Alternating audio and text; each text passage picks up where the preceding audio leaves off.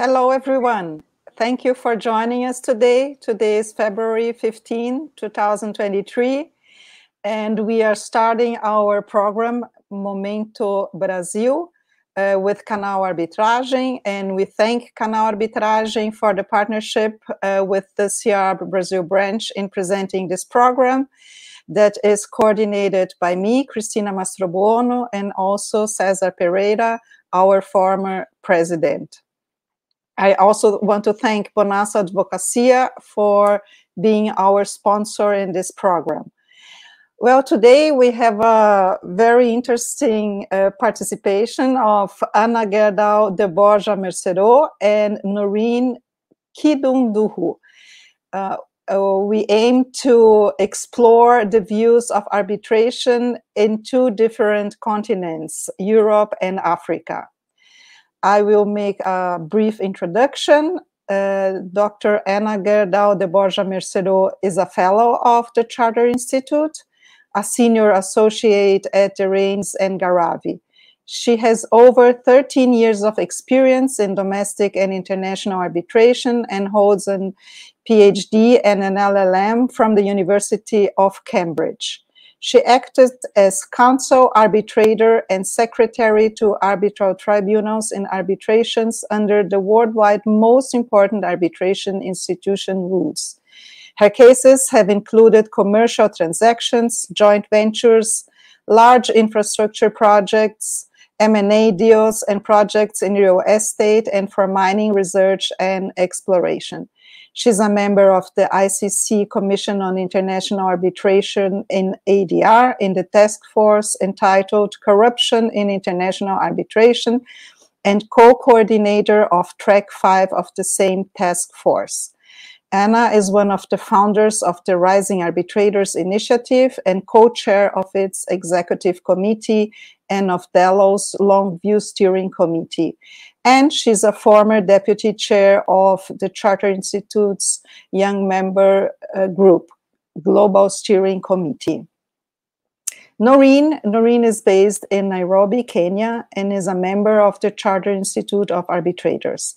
She's a common law qualified lawyer who routinely represents clients in both institutional and ad hoc arbitrations under a wide variety of arbitral rules. She has also appeared in court matters related to arbitration.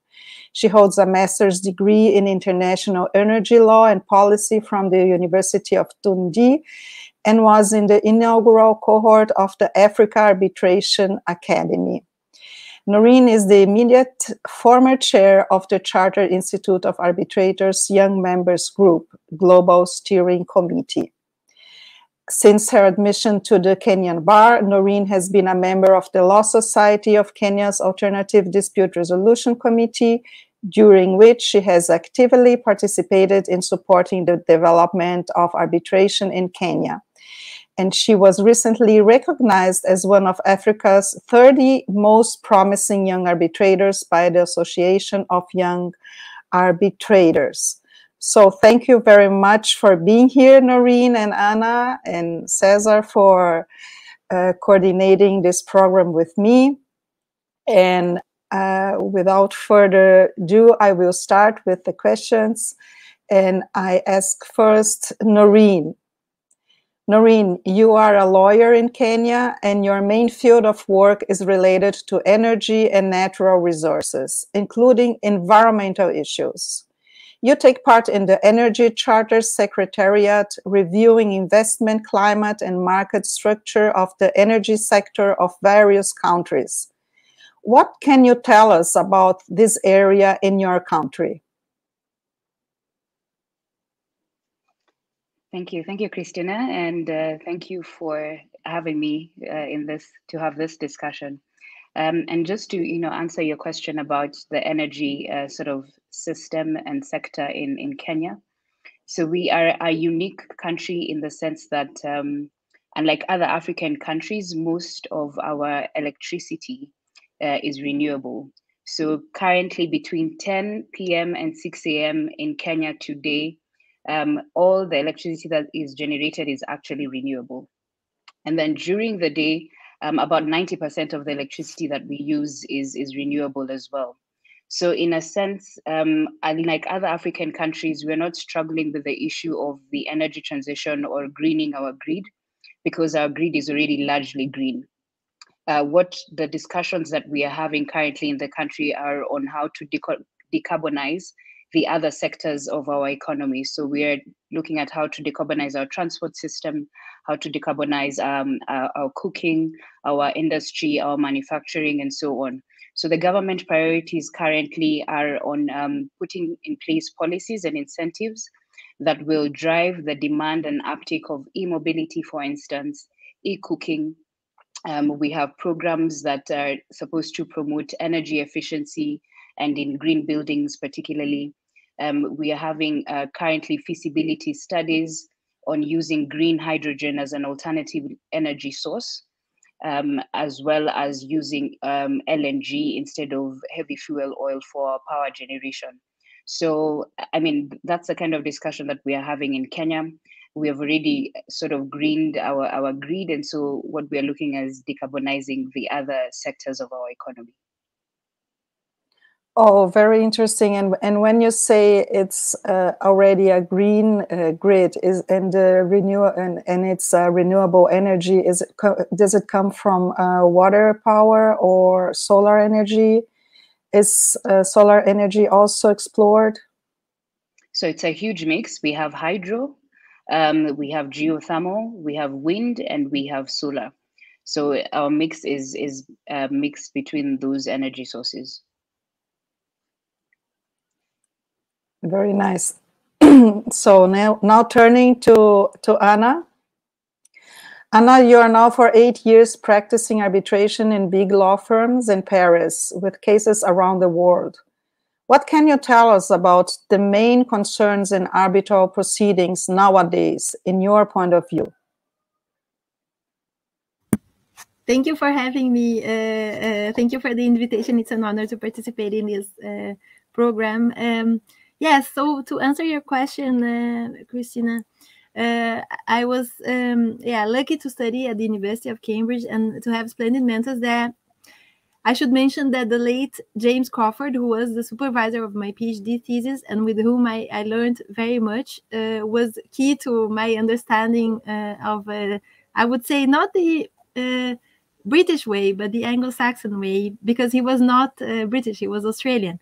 Also, my director of studies at Cambridge was South African, Alan Dashwood. And I would say that perhaps the Anglo-Saxon way would be, in terms of legal aspect of the Anglo-Saxon way, and also arbitration, I would say there is an extreme attention to language, and with a special focus on the simplicity of language.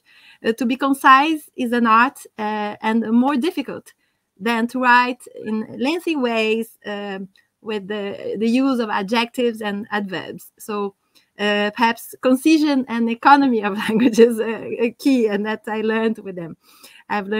And the choice of each word and expression is also very important.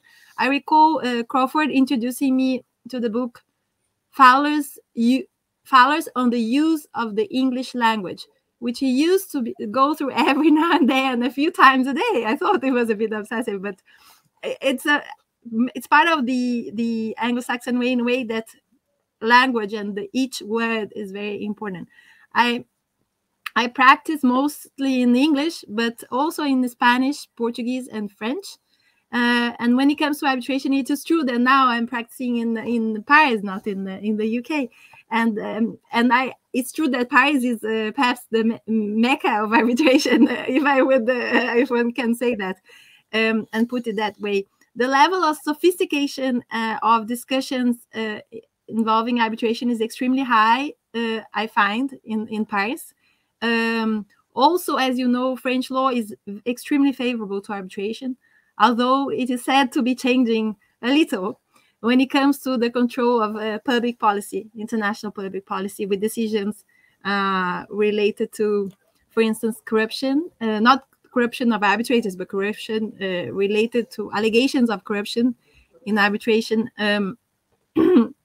And sometimes what the last decisions or the most recent decisions of French courts, they would go so far as to accept new evidence in proceedings for setting aside proceedings or commission and enforcement proceedings, and would go and sort of review the merits with respect to those allegations of corruption again, in a way, even if one of the parties has not raised corruption during the arbitral proceedings. So this is an important development that has been, to a certain extent, criticized by French practitioners. This is French court development, not necessarily representing the idea or the vision of French arbitration practitioners. And to say, I mean, the differences, perhaps I wouldn't say there is a big difference in the terms of how we practice arbitration, because as you know, in international arbitration, it's become a bit uniformized in a way.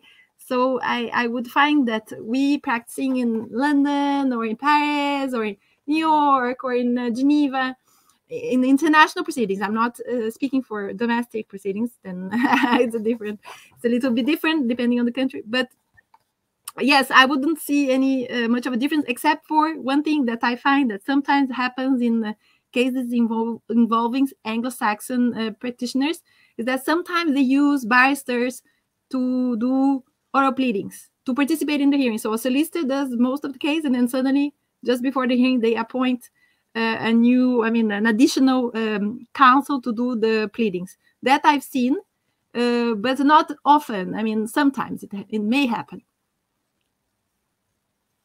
Okay.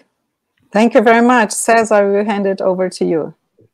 Thank you, Christina, and especially for the partnership in the organization and in the the work related to this CIArb Moment at Arbitration Channel.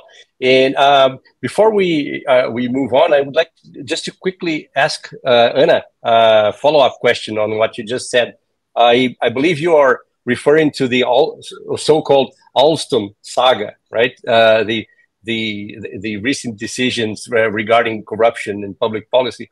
But do you just very quickly, do you see that as a trend, as something that represents how French courts see allegations of corruption in arbitration, or issues relating to corruption in arbitration, or is that maybe an outlier? Is that a case that does not represent, let's say, a French approach to that issue?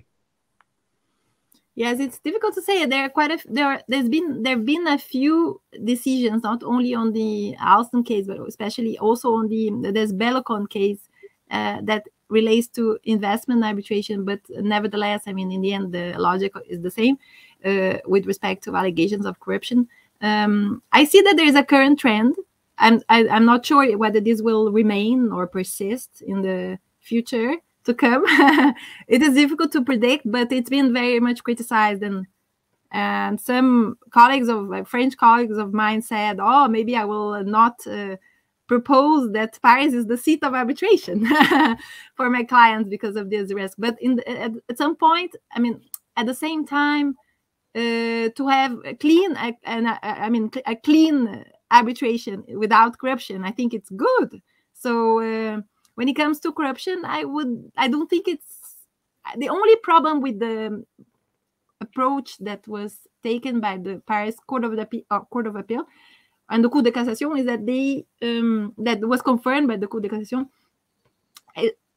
is that they review the merits again in this respect, and also even if the party hasn't raised it, and maybe for French lawyers it's a bit shocking, because normally there's the loyalty, like procedural loyalty, that you have to, I mean, you can't just take something out of your hat and later on, you know.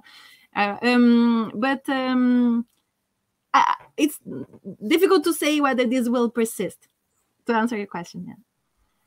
Thank you, Ana. And Noreen, turning to you, I'd like to ask you a question about the status and the developments of arbitration in Kenya. are arbitration agreements used in all sorts of contracts or mostly in international deals only? Another issue, are state entities allowed to use arbitration? How do you see Kenya in the context of other African countries in this regard? I understand countries such as Nigeria and Zambia, for instance, are very active in the submission of state parties to commercial arbitration. And so how do you see Kenya in that context? Yeah, thanks for the question. Just to, to set sort of the background. So we promulgated a new constitution in 2010, which made ADR a constitutional imperative. So between 2010 and now, we've seen, of course, the uptick of mostly ADR alongside, our judicial system. And for example, our judiciary has been very keen to uphold arbitration agreements, but also to enforce awards that have been brought to Kenya for enforcement. But the judiciary has also developed court-annexed mediation, which basically, when cases are filed in our courts, they are screened to confirm that they can be mediated, and if they can, they are sent to a court-accredited mediator for mediation within 60 days. If they do not reach a settlement, then the matter now goes into the court system. So we can see that the judiciary in Kenya is open and agreeable to ADR mechanisms. But beyond that, we have seen, the growth of international commercial arbitration, as well as domestic arbitration in the region. We have now a Nairobi Center of International Arbitration that sits in Nairobi and takes up international arbitration matters. We have a CIArb branch, Kenya here, which of course undertakes trainings, but also appoints arbitrators from the region to take up domestic arbitration.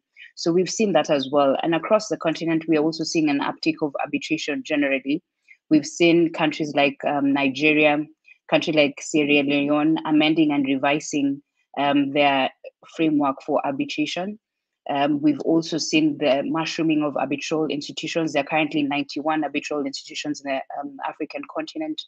Of course, the main ones are in Cairo, the one in Rwanda, Mauritius, the Common Court of Justice and Arbitration for the OHADA region as well. So that already shows that there's an uptick of arbitration in the region. But when it comes to framework as well, we can see like the Africa Continental Free Trade Agreement puts in place mechanisms for resolution of interstate disputes through arbitration. And SOAS also had a study last year that showed that many African respondents said that they have a bias for dispute resolution and particularly arbitration for inter-African disputes. So the continent is very open and willing to take up arbitration in the space. And I don't know if you're aware, also the Africa Arbitration Academy developed a model BIT for African countries, which of course enshrines arbitration as well. So across domestic and international arbitration, we can see frameworks being put in place. We can see institutions coming up and rules, and of course model BITs that enshrine arbitration in the African space. Thank you, Noreen. I just to your last point there, my understanding from what you said is that when states are involved, the focus is basically treaty-based arbitration, right? BITs and the Inter-African initiative. It is also related to treaty arbitration, not commercial contract-based arbitration. Is that correct? That's correct. But not to say that arbitration is not also being adopted by commercial parties. So a lot of the contracts right now, because of the foreign direct investment coming in, and parties that, of course, are either registered or have registered companies here, we see there's a lot of international commercial arbitration that is also happening, but also most domestic commercial contracts also just have arbitration agreements within them. So a lot of the dispute resolution clauses that we are seeing in contracts right now are promote arbitration. Thank you. And Anna, back to you now.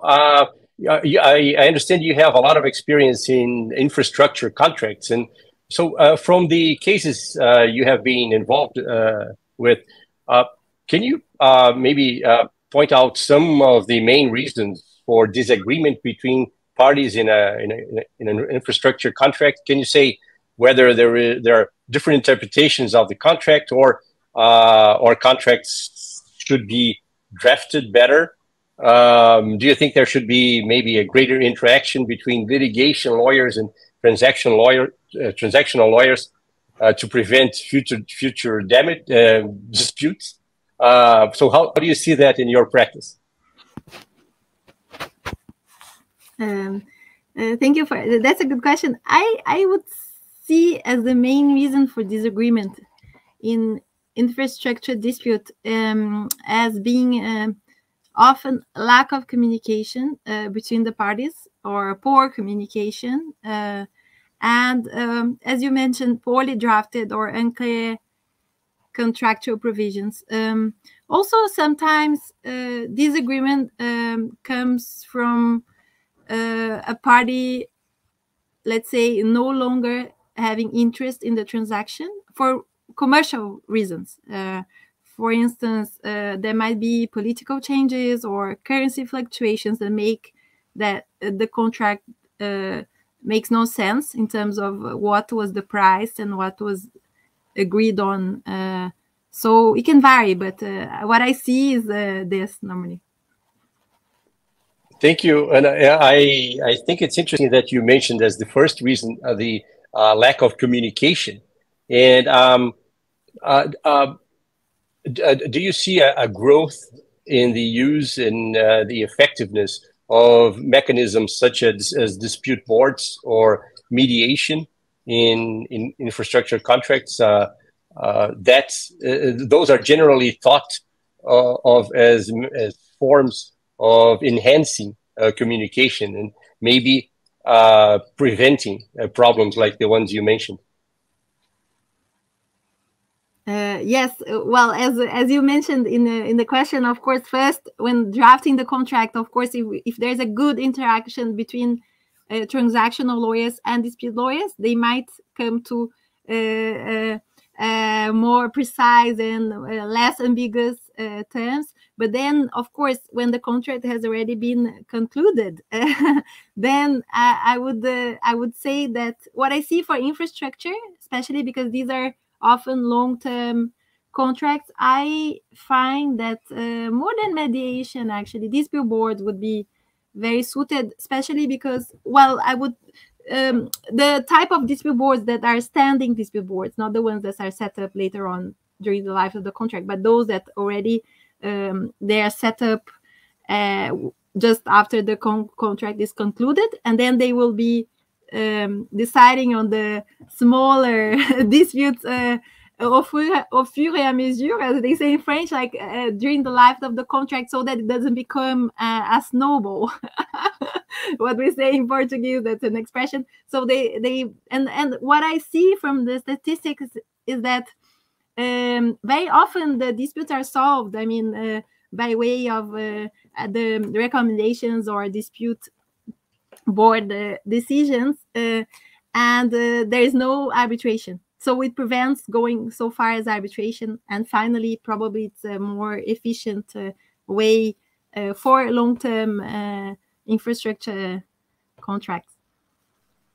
Thank you. Thank you. That's very enlightening.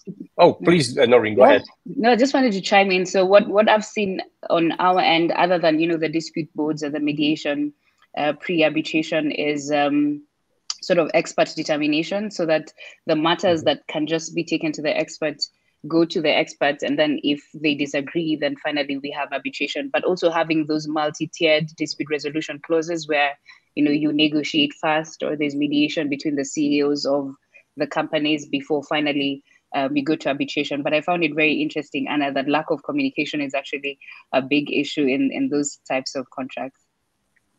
In Noreen, since you gave us this information now, is adjudication a common form of dispute resolution in Kenya? Do you follow the, let's say, the UK tradition of adjudication in construction contracts, which is not present in many other countries. Do you do adjudication as well? Yeah, it's now becoming common in our larger infrastructure projects to have adjudication. But for the domestic sort of infrastructure projects, we have our own sort of, it's called the Joint Bidders Council. It's a template contract that usually provides for arbitration, but before the arbitration, it provides for negotiations or sort of mediation between the parties, which if it fails, then now you proceed to arbitration. Okay, thank you. Christina, back to you. Thanks. Yes, I just want to comment quickly about what Anna said. So the lack of communication between parties, and I can give my experience of being in a dispute board, that it really helps in this sense of being a monthly forum or every 2 months where parties sit together and the dispute members, they ask what's going on, is there a dispute arising, is there something you are not agreeing upon? And well, my experience so far is that it's really a good tool to be used in these long-term contracts. But what you said, not the ad hoc dispute board, but the one that's from the beginning on, and it's I think it's very useful. But anyway, Noreen, I would love to go back to the energy matters to discuss with you, but since time is short, and you were the former chair of the Young Member Committee of the Charter Institute, I want to hear your thoughts about that, to know how was it to be in this position? What's your experience in that? Yeah, first I have to say I was very lucky to have Anna as my deputy, because we sort of created a symbiotic relationship that we leverage on our strengths, on each other's strengths. So, you know, Anna is very detail oriented. I'm a person of the larger picture. So we work very well together, and it was a beautiful experience to have with her. But in terms of what we needed to do, it was both challenging and gratifying. I remember one of the first issues Anna and I had to deal with was at the cusp of the Ukraine and Russian war, and it was whether to involve our Russian counterparts and members in our activities. And it was quite a decision that we had to make, and we had to do, you know, back and forth calls and involve everyone in the committee to just understand how best to deal with that situation. But also we found ourselves in what I can call the new era of the committee, because for the first time ever, we had the largest diversity in terms of our members. And it was also the largest committee. So about 18 of us from virtually every continent. And so it was the first time that we had that kind of committee. And because of that, we needed to put in systems in place that would, you know, take into account that sort of diversity and that number. And all the ideas that came with. Before that, we didn't actually have structures, basically because the committee was very small, but also because we were also in a particular region. So some of the things that we managed to do with Anna is finalize the revision of the rules. So now the YMG steering committee has, you know, rules that, you know, take into account the growth that the committee is going to see in the future. What we also tried to put in place was the YMG ambassadors, who are representatives for the Chartered Institute of Arbitrators, but in areas where CIArb does not have a branch or a chapter. We also increased interactions between the different YMG branch chairs with the Global Steering Committee, because before that, the branch chairs were doing their own thing and the Global Steering Committee was doing its own thing. So now there's a way for the two parties to communicate. And then we also have a social media presence that is solely dedicated to YMG. Before that, we were relying on CIArb HQ to put out content for us, and also just let our members know what we're doing and our activities in place. And so what basically Anna and I did was do a lot of streamlining and put, you know, structures in place that will now assist CIArb YMG with now the larger diversity that they have and the number of members they have, to influence the work that we do in the smaller YMG branch groups? Well, I think you did a very, very good job, you both. Congratulations. Yes. And well, turning to Anna. Anna, your resume shows that you have a lot of activities. So not only you perform your duties in arbitration proceedings, you work as a lawyer, but you also take part in a lot of initiatives like the task forces of ICC commissions and in the creation of the Rising Arbitrators Group. And I also know that you're a mother. So how can you handle all of these activities?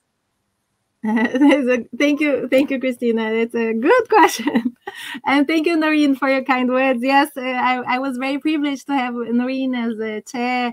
If I may add, she was been a fantastic chair, also a great leader and a courageous leader. So it was a pleasure. Yeah, so to say how I'm able to reconcile some institutional, let's say, activities and other activities of our profession. I think that I would say one has to be extremely organized and efficient because I have less time. I have less hours in my day for a good reason, because I have two children of a very young age, 3 and 1. So I would say, yes, being organized and very efficient. Also, it's important to have a good sense of priorities, because and to learn to say no sometimes, because one can't do everything well. And I'm someone that if I say yes, I will do it well. Otherwise, I prefer saying no. Or if I'm to accept something, then it's best that I'm very active. Otherwise, I prefer not participating. And that I have been listening to. Also, I have good advice from my husband, who has been also, he's very active in his career. He's not a lawyer. And he always tells Anna, you have to focus, because I have less time. I have to focus, and especially on the jurisdictions which are relevant for me. So that is probably the secret, or not a secret. It's just probably obvious. Thank you, Anna. Cesar, please. Thank you, Anna. And well, I take your words very seriously. Those about learning to say no and focusing, and those are extremely important things because today there are so many different opportunities all over the world. If you decide to attempt to take all of them or to take many of them, you're just lost. And so, yeah, those are very important advices. And well, before we close, I would like to just hear both of you on a final topic. It has to do with something that Noreen mentioned a while ago about your work at the YMG and the growth of the committee and how diverse it became. We all know there is a great deal of concern that the pool of arbitrators should grow and be more diverse. And age is always a factor. Alongside gender, race, geography, to name just a few. And from your experience at the YMG, the Young Members Group, what is really effective to promote age diversity among decision makers? What is your view on the efforts to promote diversity in general as well? Maybe we can start with you, Noreen, and then Anna. Yeah, it's very interesting, this age issue when it comes to international arbitration, because a couple of the reports that we have seen, especially from the ICC, shows that the average age of arbitrators they appoint is 56. So, for instance, for me, I'd need at least another 16 or something years before, and the ICC recognize or are able to give me an appointment. So there's that issue where senior practitioners are thought to have more knowledge or probably wisdom when it comes to delivery of awards or just in the arbitration space. And yet studies have shown, and there's a study, I think, by Dr. Stacey Strong that shows that as we grow older, we do not change our reasoning. So there's actually no logic for us to appoint older practitioners as opposed to younger ones, because our reasoning really doesn't change throughout the years. We may, of course, gain a bit of experience and some wisdom, but ultimately our reasoning stays the same. And that, of course, is just a reason enough to for institutions to realize that they do not have to appoint the older arbitrators or older practitioners in their matters, or even as counsel. What I have seen effective, particularly with institutions, is for them to have a reserve list that accommodates practitioners either who have not sat as arbitrators before or are still new in the profession. And each time they're asked to appoint a tribunal, they ensure that they pick someone from the reserve list to sit with the experienced arbitrators, so that they can now learn and even gain experience. We have the same in CIArb Kenya for our domestic arbitrations. We have a rule of neutrals and another rule of honor, where new practitioners or members and fellows are listed on that list. And every time someone needs to be paired up, or a tribunal needs to be set up with an older or more seasoned practitioner, both parties are paired.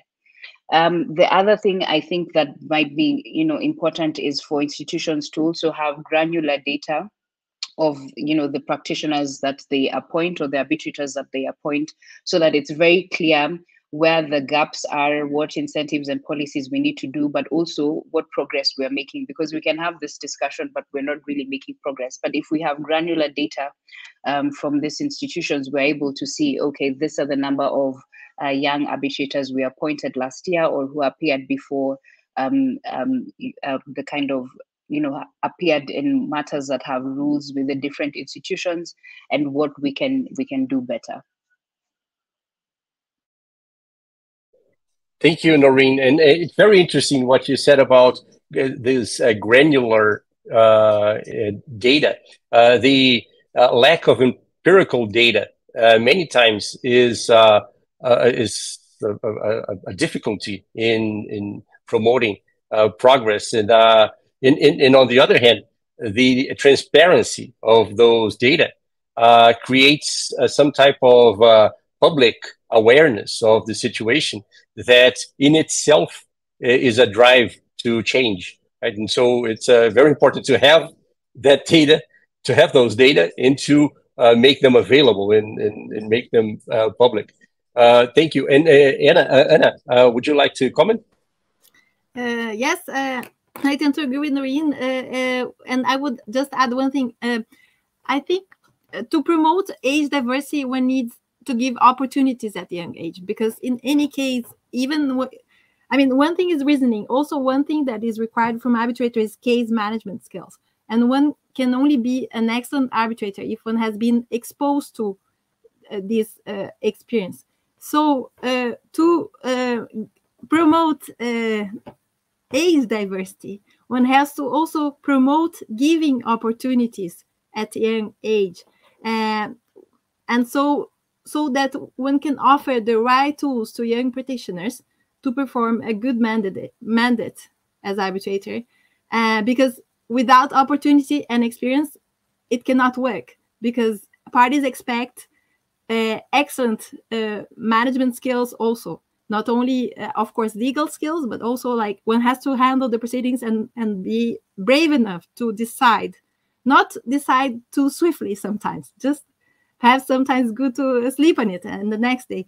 But it's very important to be agile and take good decisions, not to please the party necessarily, but because one ends up not displeasing both parties if one does that. But this is like skills that are acquired through acting as counsel or acting as secretary to tribunals, or at an arbitral institution, seeing how from the background how it works. And I think that probably helps a lot if one becomes an arbitrator, and then one can become an arbitrator being very confident that one masters the skills. Otherwise it can be a stressful especially job, because very often young arbitrators are appointed as sole arbitrators, or in cases, the small cases where parties, sometimes there are defaulting parties and sometimes counsel is not as experienced. So it requires a bit extra, you know, savoir-faire and, as I said, case management skills. And of course, it's good to also have good mentors. One doesn't need to give details, but sometimes good to discuss with people that have more experience than you. Yeah, that's very good, and it's just interesting how it's, at least in domestic cases, in small cases, it's often the case that our institutions will appoint younger arbitrators for those positions. And as I said, many of those cases are very complicated because they have all these inherent difficulties. And the awareness, I think, of those difficulties is important so that our arbitration institutions can provide support to these younger arbitrators, maybe having some type of like group of more experienced arbitrators available to discuss with them things related to case management, for instance. And so I think the awareness of that is very important in the notion that institutions play a role in developing a larger pool of arbitrators and in promoting diversity. And thank you so much. Well, we have come to the end of our time. It's unfortunate that we cannot go on for much longer discussing with you, because that would be wonderful. I would like to thank again Noreen Kidunduhu. Is that how I say your last name? Perfect. Okay. And Ana Gerdau Borja Mercero. And it's been a pleasure having you here again. Thank you, Cristina, for the partnership. I would like to thank once more Arbitration Channel in F. Bonassa Advogados, our sponsor, and invite all of you to our next episode, which will be on March the 1st, relating to arbitration with state parties in Brazil. We will have with us two of the most prominent federal government attorneys in Brazil, involved in state commercial arbitration in Brazil. And that will be a good opportunity to discuss this topic. And also, I would like you to visit the CIArb Brazil branch website and Arbitration Channel website to learn more about one very interesting program that we will put together on March the 8th with Vismut round, a demonstration round between Brazilian university and a team based on ChatGPT, artificial intelligence software. And so that we will have this human versus machine dispute, and that promises to be very interesting to watch. So I would like you to all to be there and witness this, which seems to be the first in the arbitration world so far. So thank you again, and see you next time. Goodbye. Bye-bye. Thank you, Noreen. Thank you, Ana. Thank you. Bye. Bye. Thank you. Bye-bye.